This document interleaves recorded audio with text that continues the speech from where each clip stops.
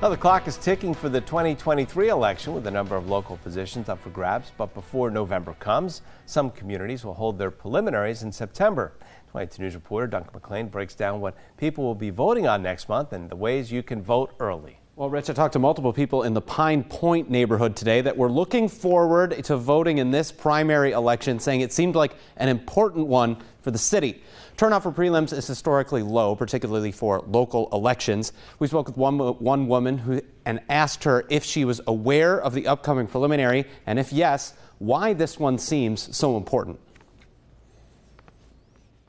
Oh, definitely. Oh, yes. Okay. I know, who I would like, but there's just so many.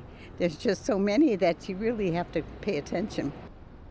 Doing her civic duty. There are 5 candidates for mayor and around 20 for open seats on city council. Preliminary election day is officially on September 12 and will narrow down those crowded races. Mail-in voting is already open, and there's 10 days of early in-person voting scheduled for August 30th through September 8th. Working for you live in the studio, Duncan McLean, 22 News.